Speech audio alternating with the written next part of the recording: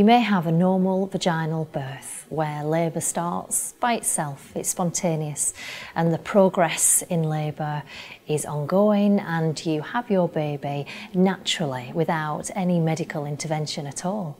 You may have an assisted vaginal birth, which mimics normal birth but with the use of equipment to help you and your baby.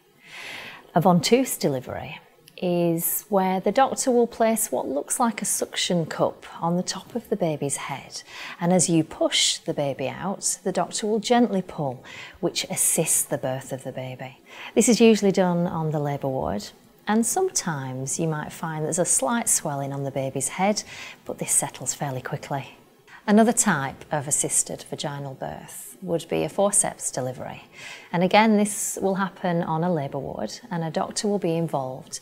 And the doctor will use smooth metal spoon-shaped instruments to attach to the baby's head. And as you push, the doctor will gently pull.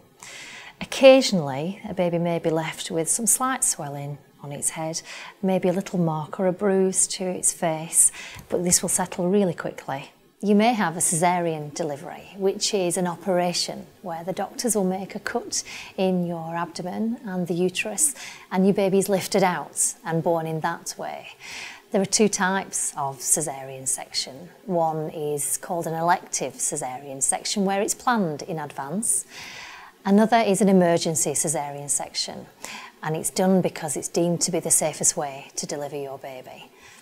Either way, it's major surgery and often happens because there's a medical need to do so.